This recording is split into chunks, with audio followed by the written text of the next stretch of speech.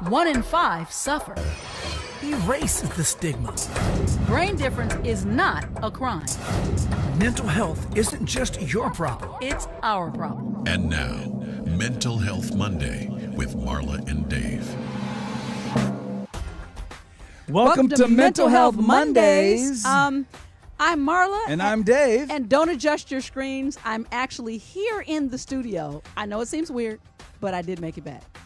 And welcome back, by the way. We're glad to have you. Before I even start, I have to always remind everybody that we're very happy to bring this program to you in partnership with NAMI, San Fernando Valley, and Loving Beyond Reason. And mental health is super important. It's a passion that David and I have to begin to break the stigmas and break the silence and erase the stigmas. Go. We have a lot of great things planned for you today. Of course, we have the poll question break, which is always fun and informative. We have the Mental Health Minute, which is educational and informative, and it will help you. It kind of helps break down the stigma associated with mental illness. Our guest today is Beth Boyd. Beth is the NAMI. Hey, there you go. Hey. She deserves an applause. Exactly. Hey. Beth is the NAMI San Fernando Valley Board Secretary. She's an instructor for QPR, which is a suicide prevention class and mental health first aid call, a helpline volunteer, and family support group facilitator. Wow, she does a lot. You must be a singer. That was pretty impressive. One breath. I want to remind everyone that the NAMI experts, both paid and the volunteers, provide an environment showing unity in our community and collaboration for a common cause. That cause is mental health. Wow, that's a lot. We're going to have a great show for you today. When we come back, our conversation with Beth Boyd.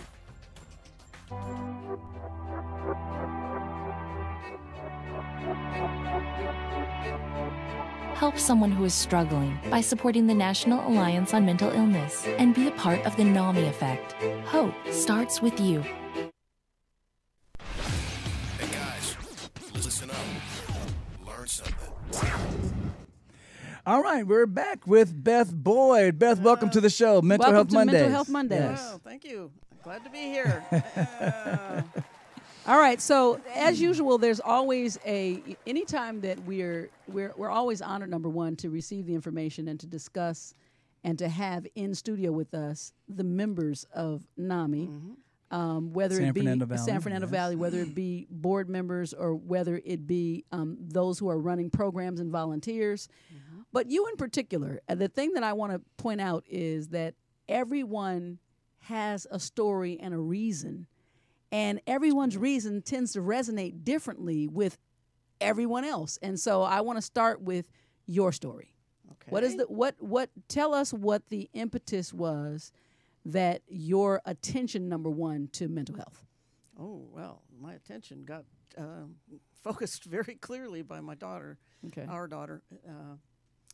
She's had started having some mental health issues in junior high, and it just did you know at that point it was mental health, or was it just in that point it was just a behavioral issue? And before you go there, do you have more than one child? Is she your only child? She's our only Okay, baby. Wow. Yeah. Your baby.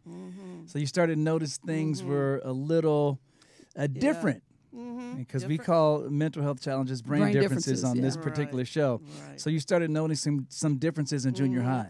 And they just got more and more severe, but it was only in college that we started to see stuff that was clearly going to require some professional help. And so by the time she got to college was when you first approached getting an actual formal diagnosis? Yep. What were some of the issues surrounding that? Dorm. Okay. Freshman dorm, calling me at night and crying, saying, "I can't stop crying, Mom. What do I do?" So, now, was she in state or was she? Nope. Oh, wow. Nope. She was, 300 miles away. So, but happily, it was my school. I knew where the help was. Yep. Yeah. I knew where the health center was. It was only a block away. Okay. And it was 10 minutes to 9, and they close at 9.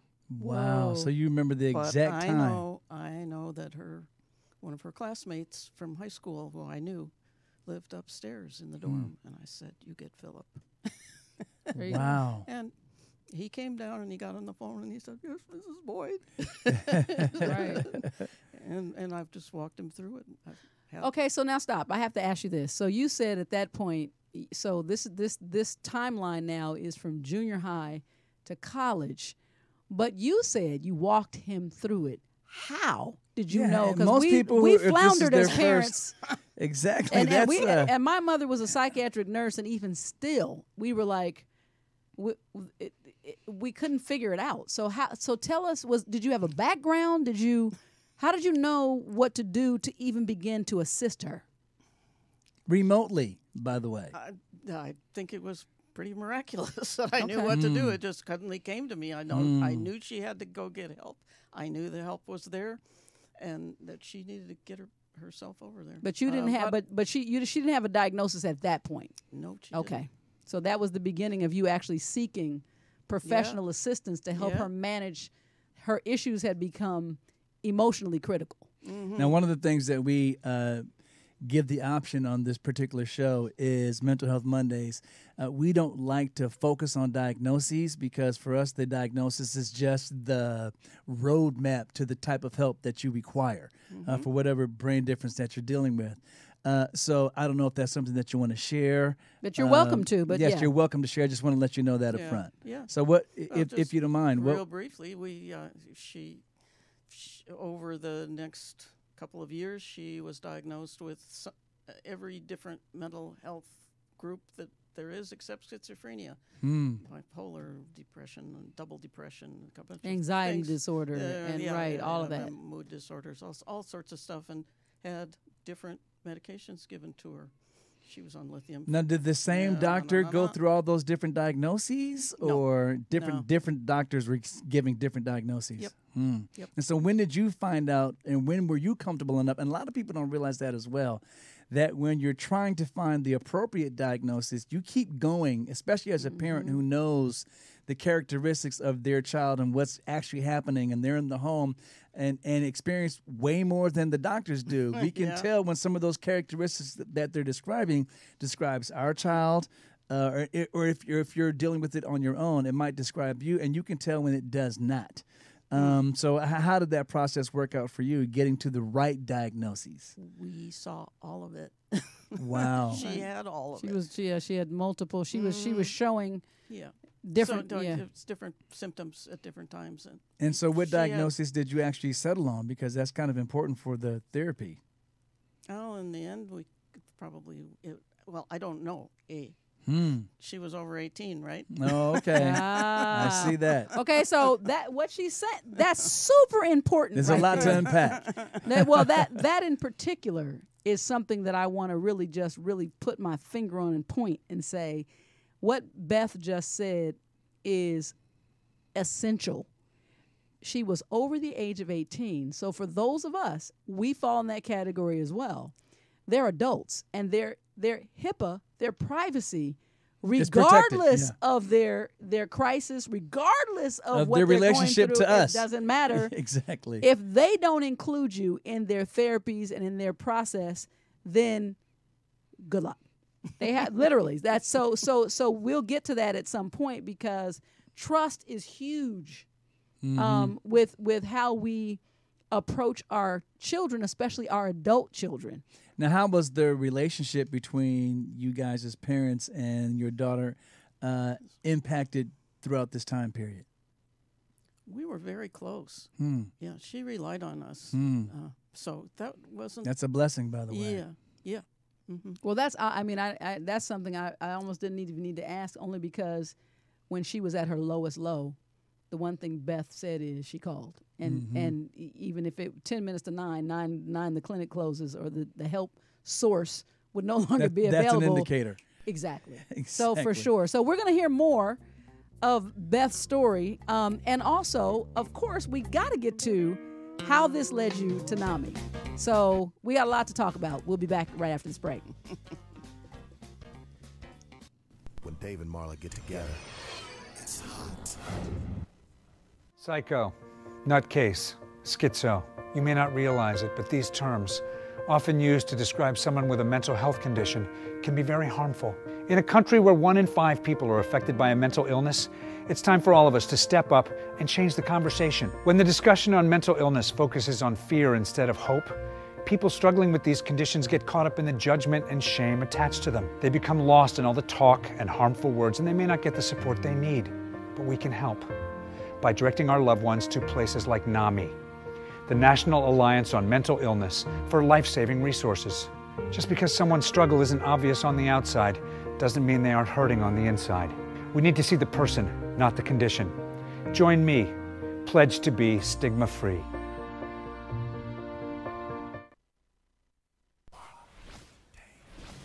It's time for the Mental Health Minute with Marla and Dave.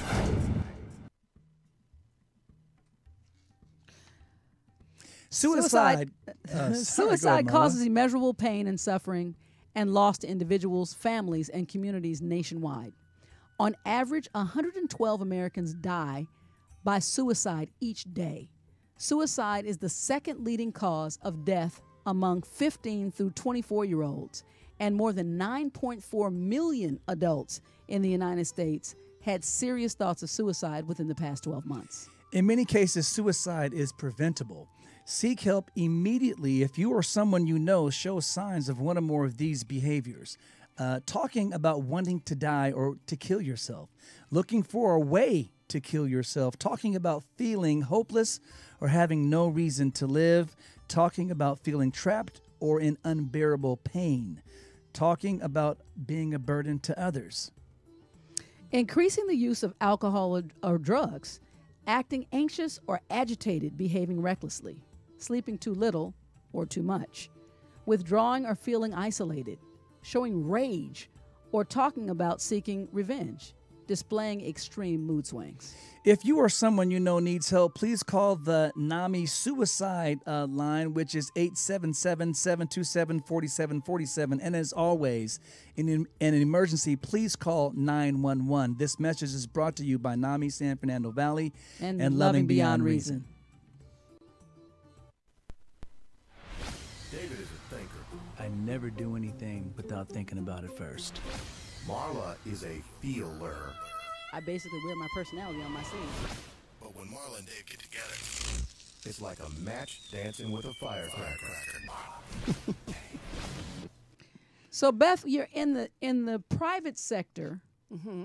What did you have a career that had to do with health or nursing or wellness? Yep. I have a career as a hospital chaplain. Wow. So now, and as a chaplain for a hospital, do you have to keep things, I guess, generic when it comes to spirituality versus, or can you be more specific when it comes to spirituality based on, the different religions that people might come to the hospital my job practicing? My job, the way that I thought about it, was that I'm trying to help you, Mrs. Patient or Mr. Patient, to use your spirituality to help you with what you're going through. So I'm not here to impose a darn thing. I'm here to help you discover the riches you have already in your background. And it's not necessarily religious. A lot of people, the biggest group here in California is the not affiliated. Right. So it's not going to be religious necessarily, but it will be connecting you with a deeper connection of self. Something. And a belief system that you power. have, exactly, to be able to help get you through. So she's not here for conversion. But speaking of conversion, so with your daughter, how did, I know that eventually you found your way to NAMI. Was your private experience as a chaplain instrumental in helping you or getting you to NAMI, or even taking on the roles and positions that you later have taken on within this organization? Yeah, it was a good background to have to take on these roles, but the way that I got to it was because my daughter told me about it. So your daughter found told out you about NAMI NAMI before you did. Wow. And was that because they had advertisement, or was it peer-to-peer support on campus? No, this was much later. So I didn't find NAMI until I was retired for 5 years. Wow. So So it was much So longer. okay, so now I have to go back. I'm sorry. I'm a time traveler, so I can't skip that gap. Okay. So you told us that you reached out, you got your daughter help and diagnosis and support, and so she began to manage her own mental health challenges Over the years. Over the years. It took a long time. Right. Give us 20 years. 20. Okay. So well past college. Oh yeah. So at that point, as she's on her journey of healing and self-awareness and acceptance, she finds out about NAMI. And you say, light bulb. Correct? Well, I had been looking around after my retirement for a good place to put in about 20 hours a week of volunteer work. And I looked for a good 5 years when Jennifer said to me, well, why don't you try NAMI? What is that? I said. And she told me.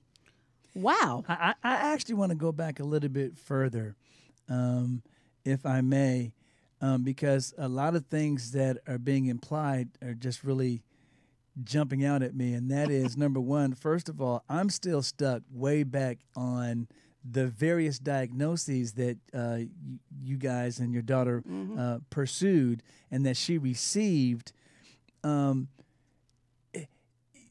So do you think it's important to settle down on a single diagnosis? Or because you said that from your perspective, there were characteristics in just about everything all of the therapists were saying that might apply. And so because of that, did that seem burdensome to your daughter as the patient? Because in other words, if one doctor says you have bipolar and one doctor says you have something else and another doctor says everything in the spectrum other than schizophrenia, does that seem like, man, I have all these issues? I'm looking at it, and it's a strange thing to do as a parent. Yeah. But as I was watching it, her developing all this stuff, I kept thinking, she is getting training for something really big. Wow. That's a very enlightening She had perspective. a full spectrum training from that perspective. Wow. So her She is- experiential journey was preparing her in your mind, and that's how you looked at it. Yeah. She was being faced with all of this because it's literally like in-life training. Now, do you Yeah. think that's an integration of you being a person of faith? It might be. Your yeah. daughter also, I guess, as a family, you Yeah, guys are a praying family of through faith. it. So Yeah. that is something else that she was looking to. Did she internalize it in the same way that you did? Well, not exactly, because she's a different person, Right. but very similarly, she has helped many people and has received lots of awards. And that was what I was Wow. going to say. That At is this- so amazing. At this point, that was going to be my question. It sounds like she herself has become an advocate, and I was going to ask: has she taken this on to be someone who's on the forefront of using her voice and her experience and her Yes. to help others? Yes. Okay, that's amazing. That is So Amazing. I'm very proud of her. She- Awesome. And you know what? We are Yes. too. We're proud of you as Exactly. well. And by the way, I have so to just Mama's just catching up. when we say that, when Dave and I keep referring to Beth in the plural, there's a Mr. Boyd as well, and he's not on camera, but he is here in support. He's and- very supportive. yes. He is in studio. And he is in studio, and we're very glad to have them both here. Absolutely. So when we get back, we're going to talk to Beth, and we're going to specifically focus in on your role at NAMI and get into what that looks like and what your plans are and what you find to be phenomenal about your advocacy and your work with NAMI. More with Beth Boyd when we come right back after this next segment. Don't move. All right, it's time for the poll question break. You see, the music got all fun and festive. Last week, we reminded you that, or we informed you, it's estimated that 1.6% of the adult U.S. population actually has BPD. But that number may be as high as 5.9% because a lot of these things go undiagnosed. The question was, what percentage of all people in the U.S. diagnosed with BPD are women?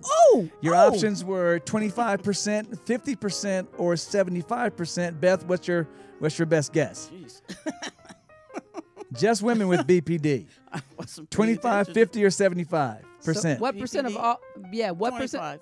She said 25? Actually, it's 75% of people diagnosed in the U.S. with BPD are actually women. And I know why. Why is I can that? give you a little tidbit. There you go. Okay. The little tidbit is that generally borderline personality disorder is a diagnosis given to women, and when men suffer from some of the same symptoms, they're generally diagnosed with narcissistic personality disorder. Boom, there you go. Unfortunately, the new poll question is this, a little tidbit before. Unfortunately, in most places across the country, the prison system has become the largest mental health facility by de facto. What percentage of state prisoners have a recent history of mental health condition?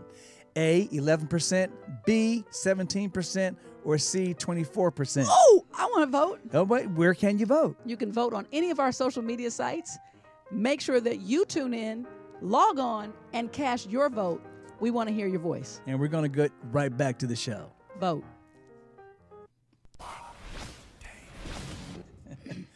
All right, we're back that quickly. You didn't know that about borderline? I did. Did you know that, just another fun fact, did you guys know that the character Glenn Close on Fatal Attraction was actually done based on the study of a borderline? Right around the time that borderline personality was first entered into the DSM. Yeah, exactly. that was one of the first characters. As was Jenny from Forrest Gump. She was right. There's the external borderline, and okay. Anyway, you can DM us. We'll give you more info. And right quick, on our segment before this, the break where we were doing the mental health minute, I had asked Beth kind of off camera, was the NAMI suicide line and hotline, and you were telling me that it is a warm line. It's a warm line. A warm line. Now, Yeah. explain the difference for us. Well, hotline, you have somebody who's going to answer the phone right then and talk you through it. NAMI is a group of people who have lived experience either in their own families or Personally. or they themselves have, or both. And we're trained professionals, but we're trained amateurs, but we are not professionals. So this is not the place to get professional help. So a hotline has an actual therapist standing by. A professional to be able to right. manage it That's right. in the moment. Okay, thank you for that clarification. So let's get back to How first she made of her way all- to the board.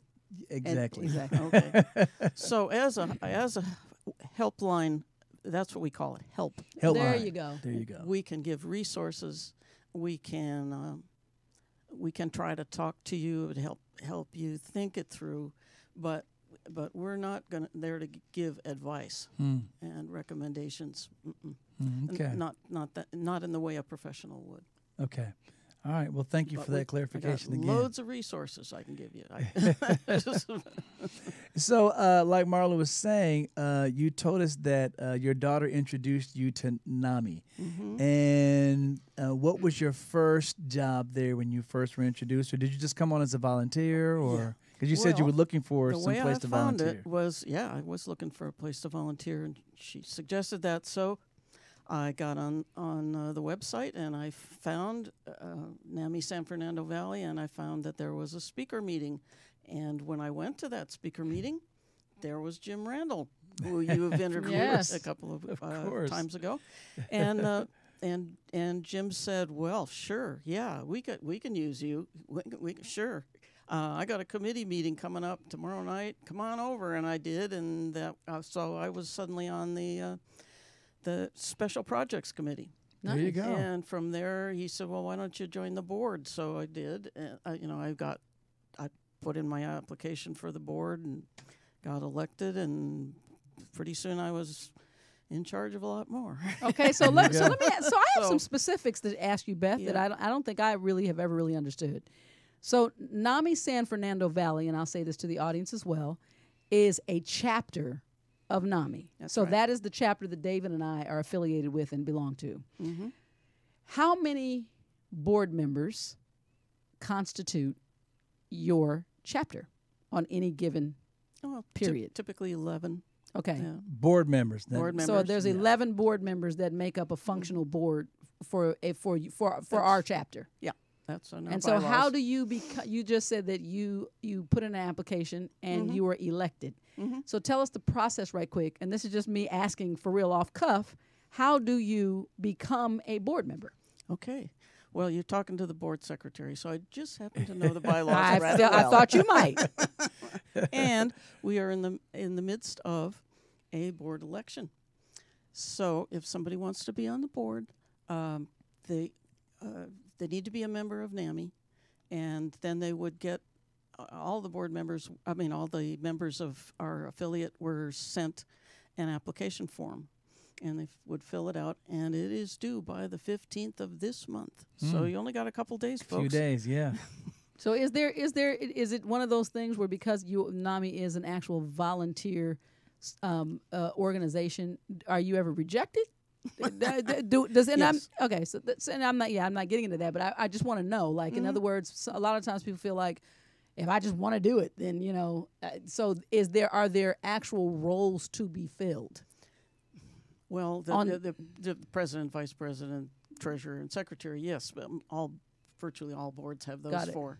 But that's all. After that, it's just per need. Loads of things to get involved in. Got it. Fundraising, teaching, running classes. Yeah, so now I was in one of those big four. You're the secretary, as you mentioned. And it sounds like even as I was just naming all the things that you do for NAMI San Fernando Valley, it would seem like you wouldn't have a moment to yourself. You do quite a few things. Mm-hmm. And so when you said that you first started off with the idea to maybe volunteer 20 hours, it seems like, as I'm reading the things that you do, you're well past 20 hours right now. You gotta Her husband is sitting over, and he's behind the camera, saying, and he's going, yes, that's true. yes. Hello, I would like to meet my wife again. I love her.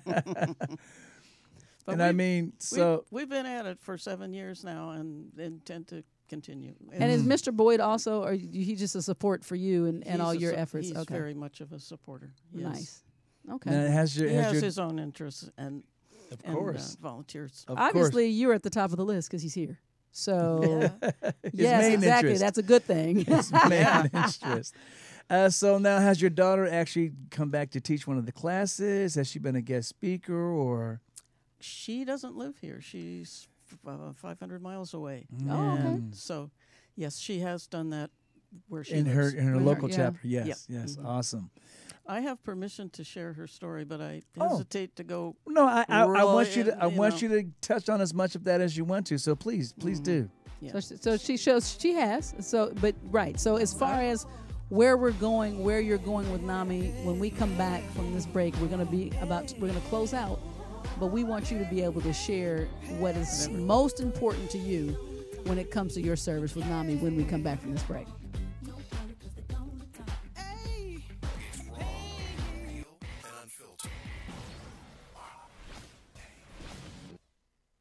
Bad. What are you doing? Worthless.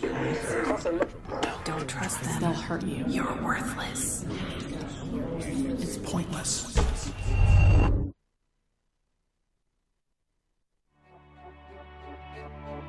When the pain of schizophrenia meets hope, everything can change.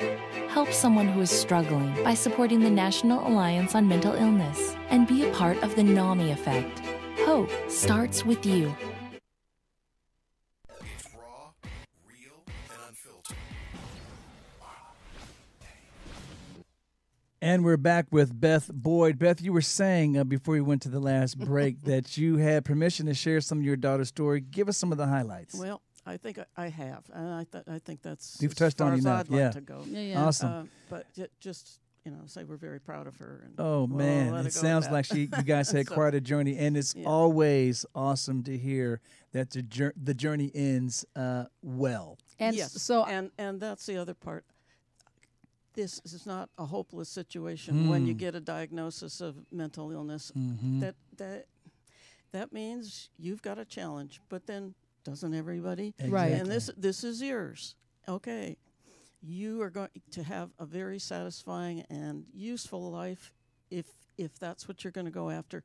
There is hope. There is always hope for virtually everybody. There are very few people who really end up anymore in the horrible situations that we used to see 100 years ago. right. Yeah.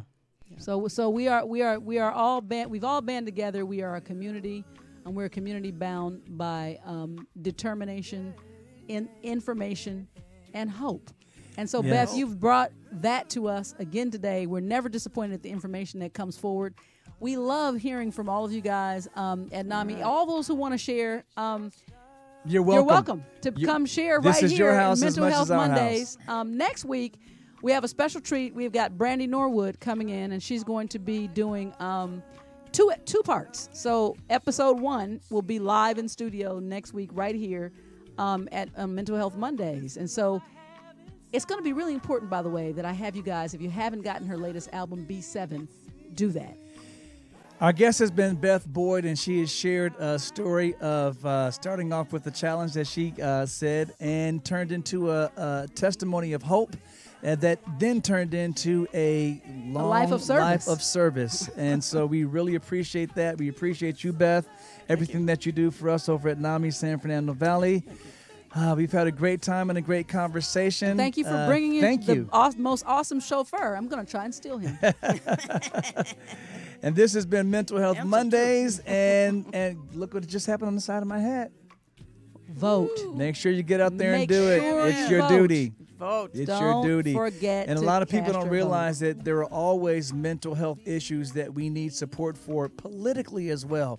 Make that part of your priority. Support the community. We'll see you guys next week.